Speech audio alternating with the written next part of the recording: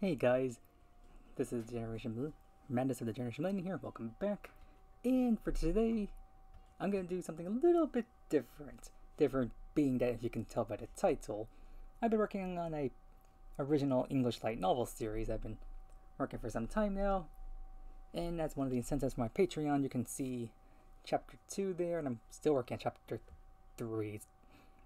I'm quite the perfectionist, so it's taking me a while to get these chapters rolling. But I hope you guys enjoy, and as a bit of a preview, because I don't have that many people on my Patreon at the moment, so I thought I'd just have my phone just read to you the first chapter. And if you wonder how I got this idea for this particular story, let's just say last summer I had this very bizarre dream. When I woke up, typically most people would probably forget their dreams because they get back to reality quickly. But me, since I live in fantasy most of the time, this particular dream stuck out to me, and this is the result. So without further ado, let's begin. As soon as I figure out how to get this thing going. How I Became a Magical Girl, Then Another World's Hero by Jeffro Madness Book 1, Elements of Reality Chapter 1. How I Became a Magical Girl. It began as a typical day for a gaming content creator. Playing the latest game inside and out with an impartial mind so that he'd get a full understanding of the developer's intentions for the target audience. This particular game being a dating sim directed for a female audience. He was having fun until his older sister entered the living room of their shared apartment with the following Let's try that again. I found you a job. How I Became a Magical Girl, Then Another World's Hero by Jeffro Madness Book 1, Elements of Reality Chapter 1. How I Became a Magical Girl. It began as a typical day for a gaming content creator. Playing the latest game inside and out with an impartial mind so that he'd get a full understanding of the developer's intentions for the target audience. And despite this particular game being a dating sim more directed for a female audience, he was having fun until his older sister entered the living room of their shared apartment with the following statement. I found you a job. That caused him to raise his left eyebrow. Define. Found. Sis. You'll be joining my company as our newest representative. Come again. Genichi Mizuhara, 30 years old, was not quite a NEET, not by choice anyways, but due to a visual disability he'd had since junior high that had only deteriorated further over time made finding and keeping a job for any length of time quite difficult for him. That only became harder after a worldwide epidemic caused social distancing in which most stores had shut down. Though a vaccine was made to counter the epidemic, that had taken almost 3 years for the world to return to a somewhat normal state like how life had been prior to the natural disaster. But the 3-year time frame was what would be the driving cause to the world later referred to and dubbed the incident. Said incident was when what had been a minor corporation declared themselves as the world's first evil organization and unleashed artificial monsters upon the citizens. Since the monsters were prototypes, the local militia was able to fend off the attack and force the organization's retreat. That victory had only lasted a month. When the second attack occurred a month later, the organization's monsters had received quite the overhaul to resist conventional weaponry. A town in southern Japan fell under the organization's control by day's end. Fortunately, some monsters had been taken captive from both attacks and had been examined by the nation's best scientists.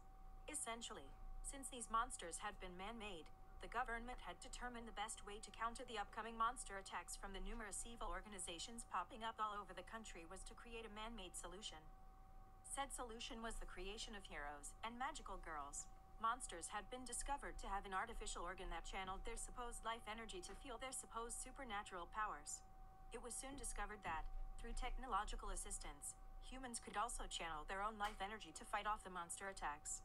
Thus how the government and private corporations began establishing careers for volunteers who chose to fight against the monsters, which was how heroes and magical girls came to be. And readers may be wondering why Genichi was giving a world history review and breaking the fourth wall. That would be because his older sister, Ika, had found him a job at the private company she worked at, when he knew the only open position was reserved for a magical girl. Sis, you do remember that the job you signed me up for has the word girl in its title, right? Ika rolled her eyes dismissively at my sarcastic comment. I don't see what the deal is. You like magical girl anime, don't you? Genichi could swear his left eyebrow was twitching quite a bit at that moment. Just because I like watching the genre of anime doesn't mean I want to be one. Plus, need I point out the fact that I'm a guy, even though you secretly crossplayed as a senshi that one Halloween. I was 7. And it was hardly a secret since you tricked me into it. And yet you've kept the costume secretly stored in your closet all these years. It was custom made and expensive. It would have been wasteful to throw it out. Still doesn't mean I want to be a magical girl. Your large manga, anime DVD, and figurine collection of numerous magical girl franchises says otherwise. Your collection back in high school surpassed even my old classmates who was a hardcore fangirl, which is really saying something about your preferences. Arg. Leave me alone. Fine. I'll go to the freaking interview. Just don't get mad when I'm rejected. Trust me, Waiua won't be rejected. Sir Director isn't really picky about applicants right now. Frankly, Genichi had always thought Sir Director had gotten his name legally changed to suit his current position. He highly doubted the man's parents had essentially chosen his future path in life by literally naming their son Sir Director. Why is that? Genichi was quite skeptical now as to why Eika thought he'd be so easily employed. You'll find out tomorrow. And with that parting statement, Eika left the room, presumably to get ready for work. Well, that certainly wasn't ominous whatsoever, Genichi muttered to himself as he got back to playing the dating sim game on his handheld console. Tomorrow was going to an interesting day. The following morning had Genichi waking up earlier than he usually did. He typically attempted to wake up around 7:30 a.m. and be out the door by 8 a.m. for his morning hour-long walk for both exercise and to get his mind going. But today he was getting up an hour earlier so he could not only take a hot shower but catch the train to his destination. This wouldn't be the first time Genichi had visited his older sister's workplace. She was one of the company's executives and had given him a guided tour of the public venues within the main building some time ago after she'd been promoted. Which was why when Genichi entered the entrance reception hall, he was recognized by the secretary on duty and quickly ushered to the elevator and directed towards his appointed office meeting on the upper floor. So then, your Eika's younger brother, the Sir Director, as he preferred to be called, greeted him as he entered the luxurious office that clearly only a fanatic CEO would ever care to decorate so elaborately. If the many posters dedicated to heroes and magical girls on the walls were any indication of the man's tastes, Genichi gave a small smile and bow of his head in greeting. Yes, sir. I'm Genichi. Good to finally meet you in person.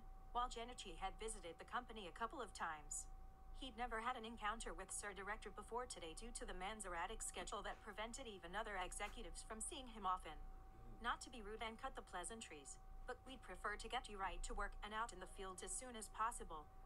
Why is that? It was at this point that Sir Director's demeanor took on a more serious and professional aura, which Genichi noted as he reflexively straightened up in his chair as the man spoke. It's been kept quiet, but many private companies have stepped up their recruitment for heroes and magical girls over the past month. Us included. What's with the secrecy? I don't recall hearing of any monster outbreaks attacks recently. Not to mention, he didn't recall Eika mentioning any new hires to the HMG positions or said position becoming vacant before she had approached him.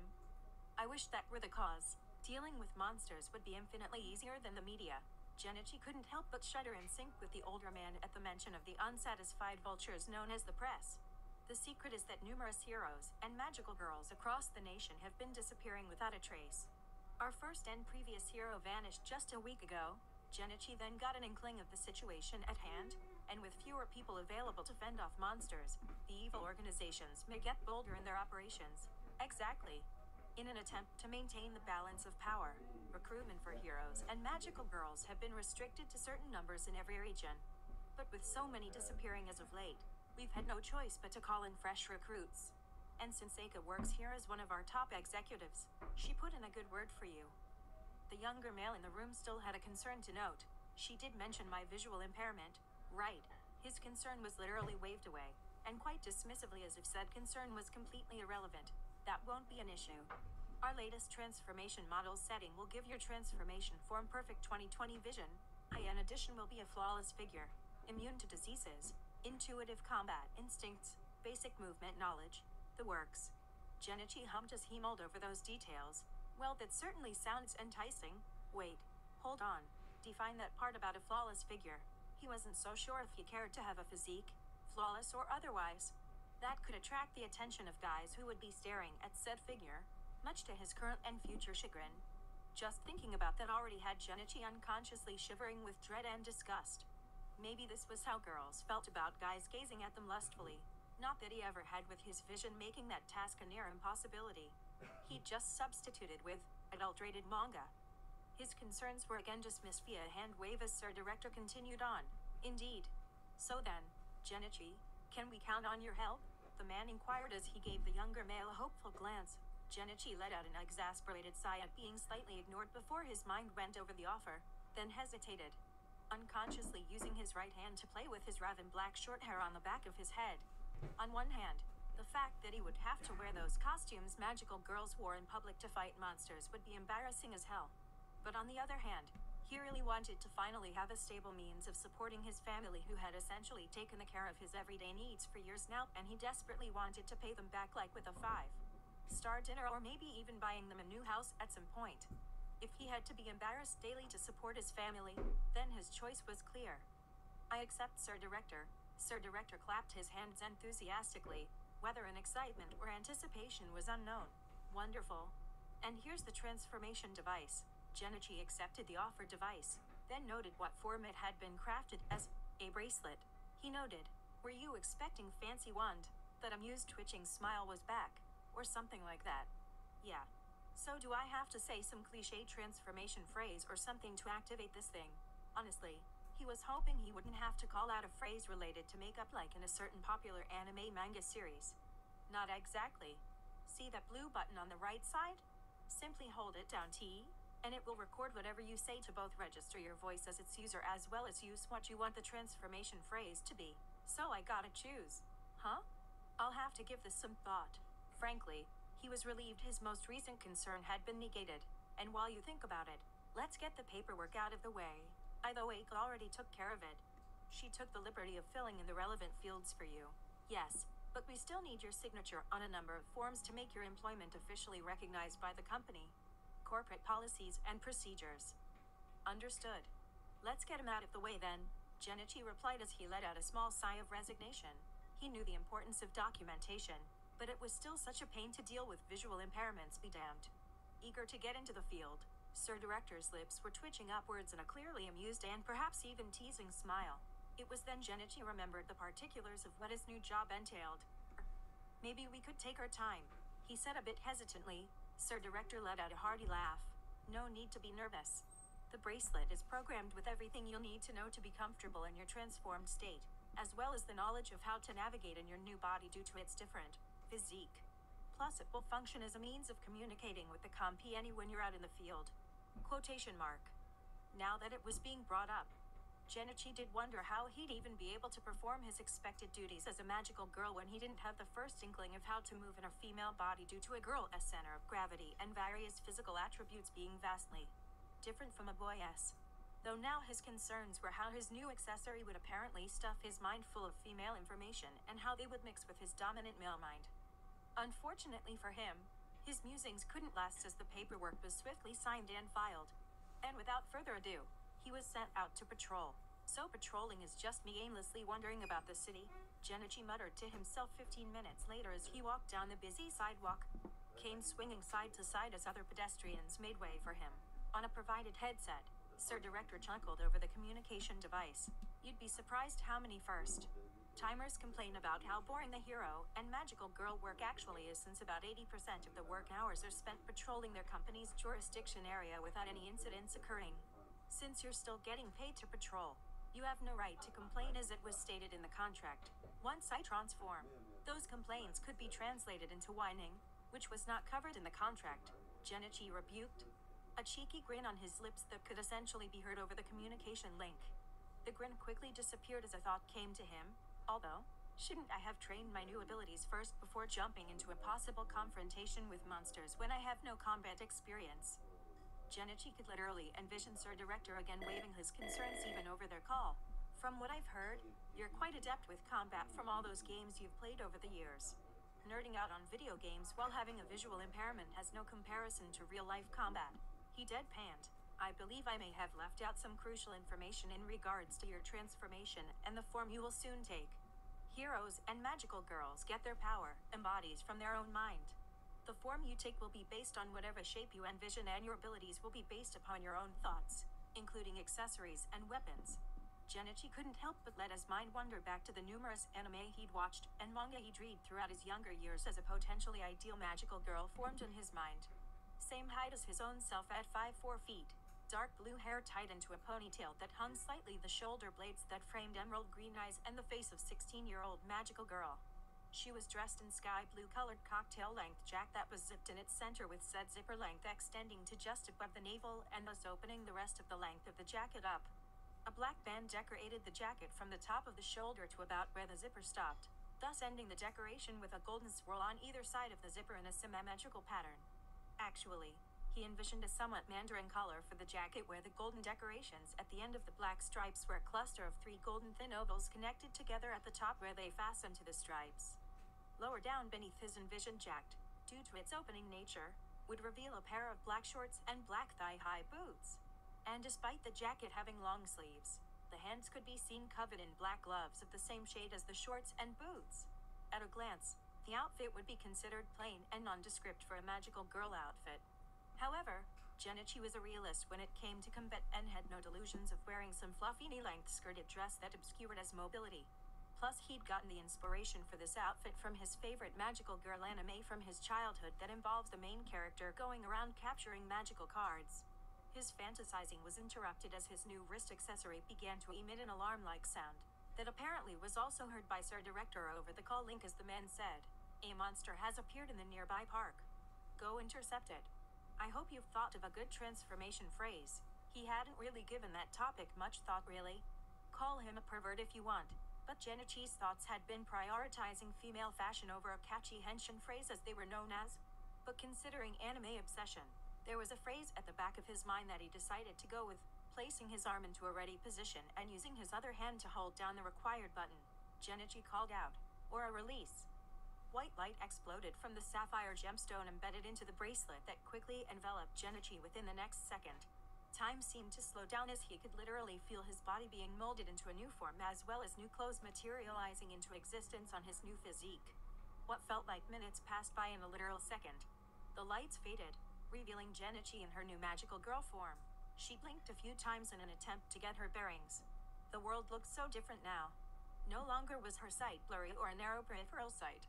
No more sensitivity to the sun's bright rays. Everything was clear, both near and far. She could actually read everything from the discarded sign next to her feet to the electronic board across the street. Tears began to swell up in her now green irises. She couldn't suppress the happiness now bubbling up in her chest.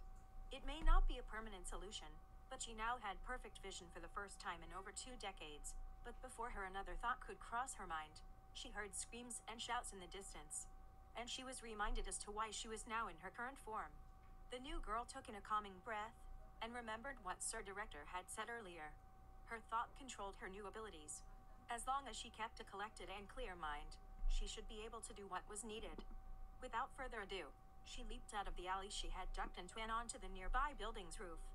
Following the signal on her bracelet, she began roof hopping towards the indicated park. All the while, the new magical girl took in the sheer delight of feeling the wind brushing against her as she performed acrobatics she had only dreamed of for years. Her newfound fun ended 2 minutes later as she arrived at the park, and easily spotted the culprit responsible for the current chaos. She couldn't help but feel a sweat drop fall on the back of her head. The reason? Apparently her first monster opponent with a giant monkey. Said giant monkey was in the process of raiding an ice cream stand of all its banana-flavored desserts. So rather than doing the cliché introductory speech, the new girl decided to utilize her current aerial momentum to deliver her target a powerful kick to the head. The kicked monster roared as he skidded about 10 meters away from the stand, thankfully dropping his merchandise back onto the stand before he was sent away. The monster clutched his head in pain as he glared around him in an attempt to locate the offender. "Who did that?" "I did," was her reply as she landed gently a fair distance away from her opponent but still in the line of sight. Fortunately, her opening attack had conveniently moved the monster into a more open plaza-like area of the park where most of the citizens had already been evacuated. The only ones that remained scattered around the area's perimeter were brave observers and some inconspicuous reporters. And just to my choopy little girl, she paused. Between coming up with her current outfit and transformation phrase, she really hadn't considered a title for herself. Come to think of it, she had spent the last few minutes avoiding to identify herself as her male name, since Genichi was not a name one normally associated as a girl's. While she bristled at the little girl comment, she did in fact have a name in mind from years of nerding out on anime merchandise. I'm Magical Girl Violet Aura, the new estate magical girl in the district. Now was the time for the newly minted Violet to strike a pose that had her pointing at her opponent in a "you're my newest target" manner. It was a rather subconscious decision. If it was possible for a monster to sneer, the giant monkey was certainly doing an impressive impression of doing so. Huh? As if a newbie can defeat me, Gorilla Bongo. I'll snap off your head and arms and use them as my newest drum set. The newly Bongo growled in a deep male voice as he raised his thick arms up and flexed them in a threatening manner. Such an action may have been imposing to a fresh teenage girl on the job, but Violet was a 31-year-old man now in a 16-year-old girl's form. So she was far from intimidated.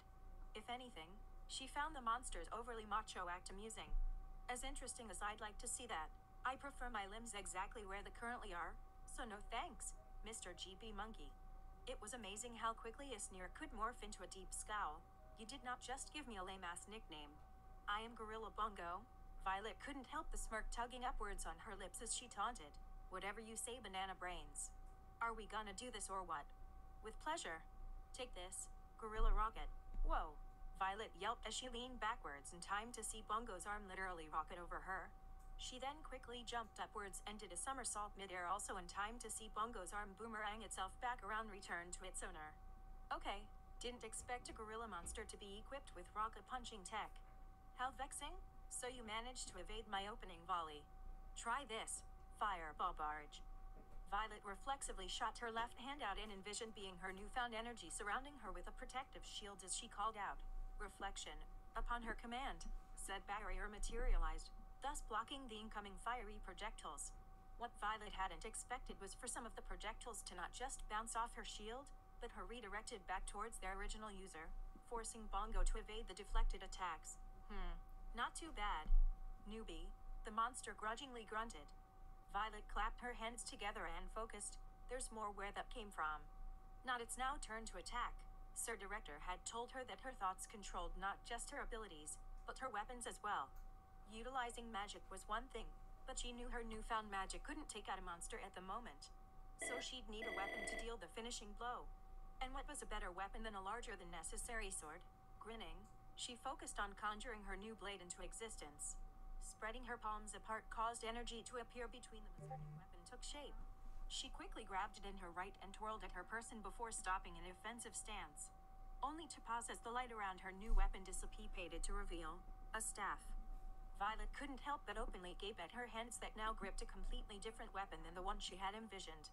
She was certain she had been thinking about a sword, so why she now wielding a freaking pole that lacked any sharp blades capable of slicing the giant monkey into sashimi? Unfortunately, Bongo took notice of her dilemma and his cockiness returned in spades. Newbie didn't get the weapon she wanted? Too bad, cuz I'm coming to fulfill my promise of ripping your head off, he roared as he charged forward. Not having much choice, Violet held her new staff up and dashed at her oncoming opponent.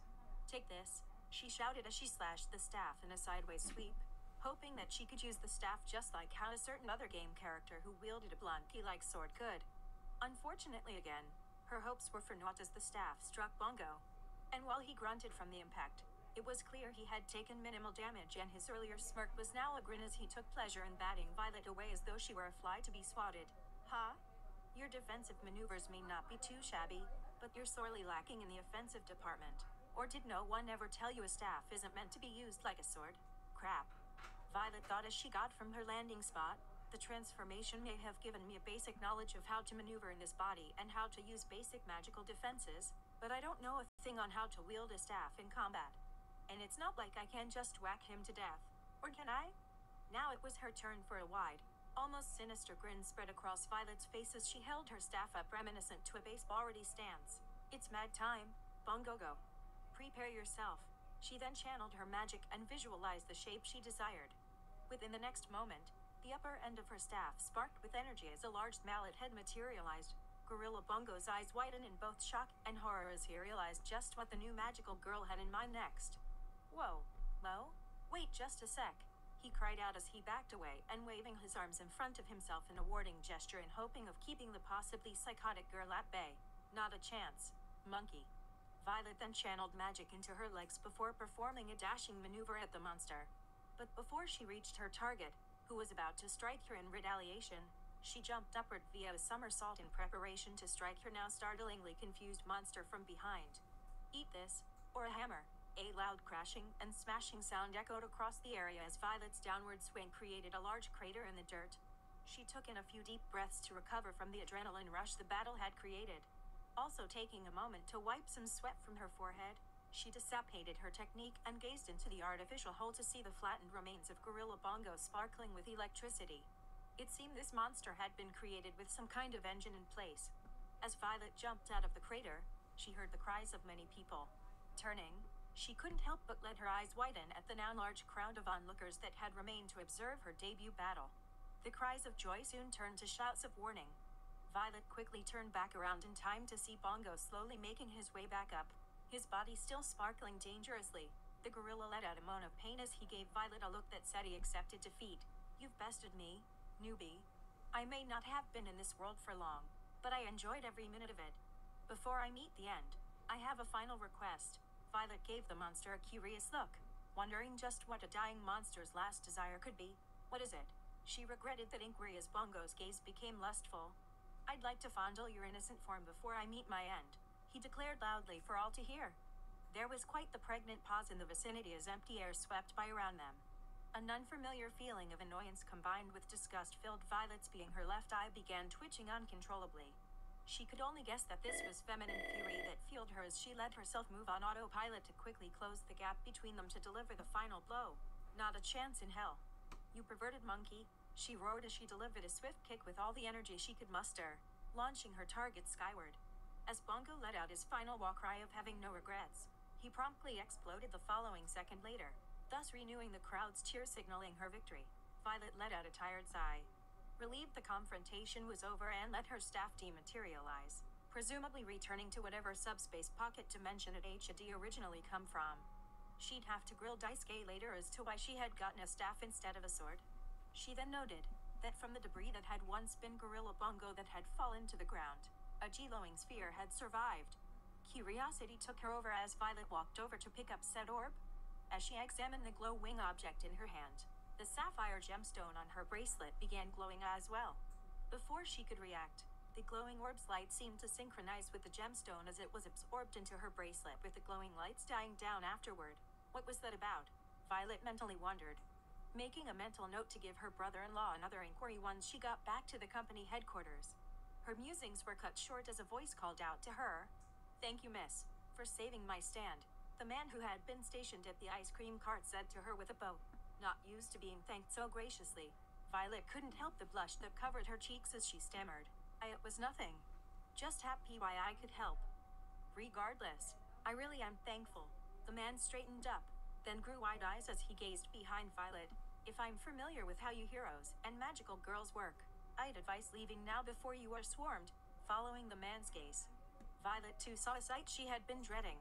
Numerous reporters charging at her, their many notepads, microphones, and cameras at the ready to record whatever gossip would likely be placed in that night's news. "You're right about that.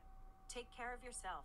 And with a slightly panicked wave, Violet once again took to the air, as she used all the agility she could muster to quickly roof hop away from the park and back to the company. She didn't quite care if she had left a number of disappointed and irritated reporters behind. An hour later had Violet finally back at the company building, still transformed. She had initially planned on dropping into an empty alleyway to turn back, only to discover she had no idea how to reverse the transformation. On top of that, the public had already caught wind of the battle that had occurred at the park and were patrolling every nook and cranny of the city in an attempt to get a word with her. Funny enough, she had evaded most of them by running along the sides of buildings, since roof hopping had attracted the reporters and helicopters. Honestly, she found the media to be a bigger threat than the monsters by the time she collapsed into her seat in the company's main laboratory. Eika, Sir Director, and her brother-in-law, Daisuke, were present. Daisuke served as the company's chief scientist, though his talents mainly focused on the neuroscience fields, which explained how Violet's transformed state had acquired its needed knowledge. "And just what does all this techno-babble have to do with why I can't reverse the transformation yet?" Violet groused, unknowingly pouting unhappily while crossing her arms under her newfound chest. She was truly emulating a petulant child at that moment. Daisuke seemed to have anticipated her current mood, for he seemed completely undeterred as he spoke. "Basically, you used up most of the energy you had in your fight against Gorilla Bongo. Then the rest was spent during the trek back here. Since you haven't recovered enough energy yet that is necessary to activate and or reverse the transformation, you'll be stuck that way for a while. Fine. Violet grumpily accepted that reasoning for now, though she still had other concerns to air out. So why did I get a staff for a weapon? I was envisioning a sword. Her brother-in-law tilted his head upward and rubbed his chin as he thought over the situation while verbally brainstorming his thoughts. It's possible you were actually envisioning a staff. No. I'm pretty damn sure I had a rather oversized sword like a certain spick-haired blonde guy uses in my mind at the time. The Neo-Blue Net rebuked. He wasn't phased one bit. No. The transformation doesn't just observe your surface thoughts but rather your unconscious thoughts. Those take priority. So you must have been unconsciously wanting to wield a staff much more over a sword. True, you wanted to wield a sword at the time, but that was not what you truly desired deep down. She gave him a skeptical look. I don't know how that's possible. I've always liked swords all my life, and that right there is the key difference. You said you've liked swords all your life. Not loved? Since your passion for swords may have been more of a hobby, your consciousness made a different realization when it came time to create your weapon. Nothing I can do on that. Sorry. Violet held any interest for Daisuke's enthusiasm at the moment. She just wanted to revert back to her original self, go home, and enjoy some gaming before calling it a day with a light dinner. Instead, she had to endure Daisuke rattle on about how well she had performed utilizing their company's greatest product to date, among other things. She could understand the guy being proud of his work, but she was just too mentally and physically exhausted to care at the moment. Fine, then care to explain what the heck this thing is? She said as she managed to navigate her bracelet settings to retrieve the glowing orb Bongo had apparently left behind. Everyone else in the room seemed to perk up at the sight of the orb, so Violet surmised it was important. So you retrieved the monster core? Sir Director noted with an approving nod. Well done. Glad we don't have to tell you to go back to grab it. We kind of forgot to tell you that before you fled the scene. Upon hearing the name of the object, Violet gave the orb a scrutinizing look. So these cores are like the hearts of the monsters we destroy. Essentially, yes. Daisuke agreed before continuing, but they're more like their central power source. Remove a monster's core, and they will simply stop functioning after a certain amount of time. We're still researching on ways on how we can make use of the monster cores we recover. This is why your transformation bracelet was a breakthrough prototype. It can absorb the monster cores and grant you access to new abilities. Now that piqued the fatigued magical girl's interest. Define new abilities, please. She may have been tired, but she would still put up a polite front if it meant getting more useful information. Sir Director did his dismissive hand waving. You'll learn those as you go along. All heroes and magical girls learn new techniques while on the job, so you will as well. It will serve as a good source of combat experience that is far more valuable than simply having you spend hours in a simulator. Violet let out an exasperated sigh. That hadn't answered her original inquiry at all, but it did reassure her that she'd be learning new abilities in due time as she defeated more monsters. So she asked her next question, so when will I be out patrolling again? This time the answer was more prompt than the others prior. Oh, in about 3-4 weeks. She gave Daisuke an incredulous look. Come again. He seemed happy to elaborate, believe it or not, but evil organizations tend to suffer from lack of materials and or funds. Because of these setbacks, they tend to only churn out new monsters within strict deadlines. The estimated time for when a monster may, and the keyword here is may, be complete and ready to cause havoc is roughly 3-4 weeks, sometimes extended to 5. It varies on what kind of monster each organization is developing, but other organizations could launch surprise attacks at any moment, Sir Director interjected, so you'll be given a set schedule and salary for your patrols. Plus you get PTO on the weekends, so the benefits outweigh the cons. Violet let out another sigh, this time a combination of exasperation and relief at this newest revelation. At least she would now have some downtime before the next battle so she could get her bearings. Plus rest was what she needed before she could change back to Genichi, so she announced aloud, in that case, I think I'll head on home to wreck you Parrot before clocking in tomorrow. Unfortunately for Violet, Eika had other plans for her. Actually, V, the new magical girl twitched upon hearing an abbreviation of her new name. You're coming with me for tonight. Why? Violet took a step away from her sister who had been suspiciously quiet this whole time and was now giving her a sinister smile quite reminiscent of the one she had given Bongo just before she'd flattened the monster. Her suspicions were confirmed and wariness magnified tenfold as Eika's grin widened, for a crash course on Womanhood 101. Upon hearing those last two words, Violet let her instincts rule as she made a mad dash for the exit in a desperate attempt to escape whatever plans her older sister had planned. Only for her to crash into the steel doors that had quickly slid shut before she could pass through, causing her to yelp in pain as she fell backwards onto the floor while nursing her now sore head. "Daisuke, let me out," she cried out to her brother-in-law, hoping her pleading and almost puppy dog eyes would convince fellow biological male would embrace the brother code and take her side. It was not to be, as Daisuke gave her a sympathetic look that told her that husband roles took precedence over brotherhood. Tsunega had gotten rope from somewhere and had also somehow tied Violet's leg up before she could even blink, clearly so she could no longer run away. That didn't stop Violet from using her hands to grab onto whatever object she should get her now shorter limbs to cling onto in another attempt to delay the inevitable. And thus, Violet Genichi's first day as a magical girl ended with her learning things about the female anatomy that had most certainly not been covered in high school health class that she most definitely had never wanted to know. Among other realities she was now subjugated to by social requirements. Her mind would be scarred for the next several days to come. Regardless, her journey had officially begun and would be continued. And that ends chapter 1, y'all. If you enjoyed, then please pledge to Patreon, $1 a month. Other than that, I will see you guys next time. Take care.